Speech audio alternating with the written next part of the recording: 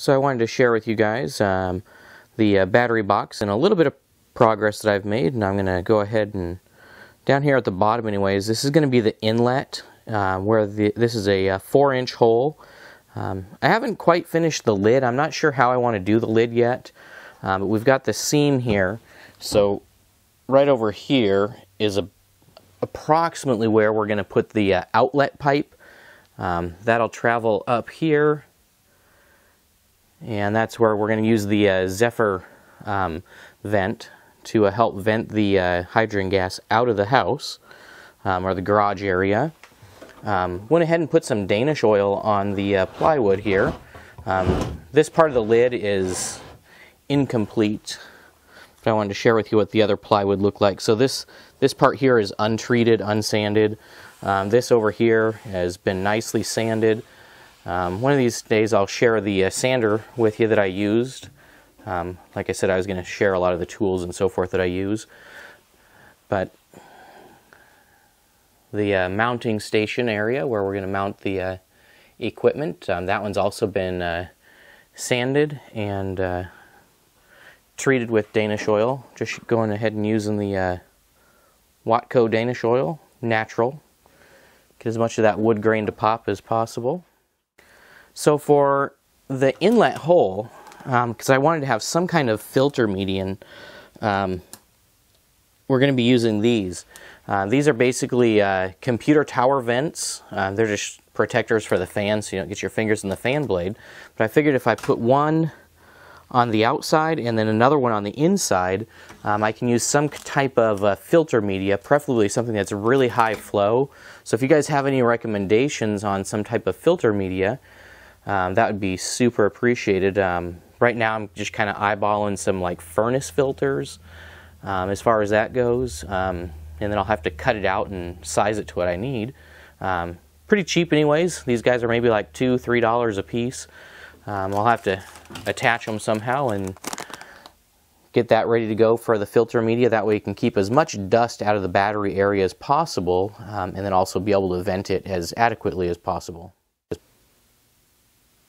Alright, so a few of the tools here that we're going to use is we've got the drill there, but in order to make the hole for the Zephyr vent, I'm going to use a hole saw. So this one is 2 3/8, you know, just the size to accommodate the black schedule 40 or 80 pipe that we've got there, and this is the mandrel for it. Going to use the speed square anyways to get the lines drawn. I'm going to go pretty light so I can hopefully not have to re-sand and finish some of the stuff I've already done over there. Alright, getting ready to get the lines drawn on here. Kind of partially drew this one a little bit, but I need to extend it down a little bit. There we go.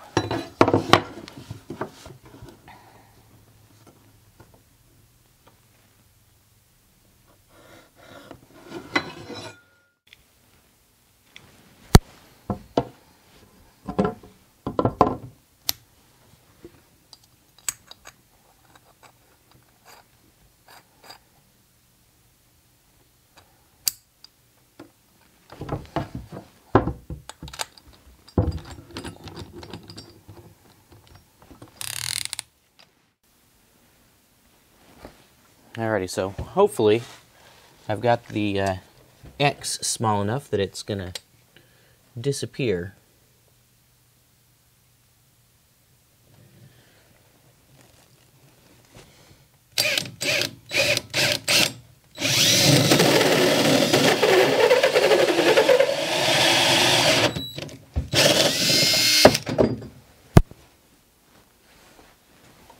Well, we got the hole drilled, but pretty sure that wasn't supposed to fall off at the same time.